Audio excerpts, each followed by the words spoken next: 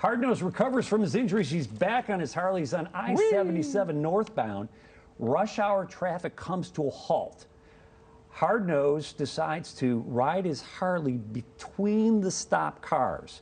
Slippery Swanson's in the middle lane, and he decides suddenly to merge over to the right lane.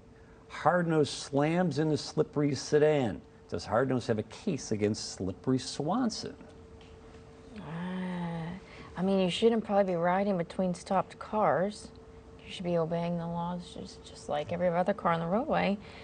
I think Slippery has a case. I think he would have a case more so than Hardnose. Take us to school. I think you're probably right. So this is really controversial. It's called lane splitting.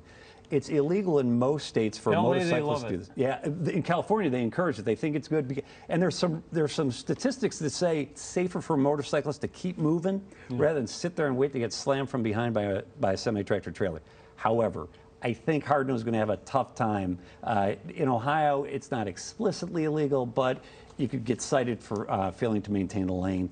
Now, Slippery still's got, he's got to make sure he can make that lane change safely. He's got to look at his mirrors. He's got to use his blinker.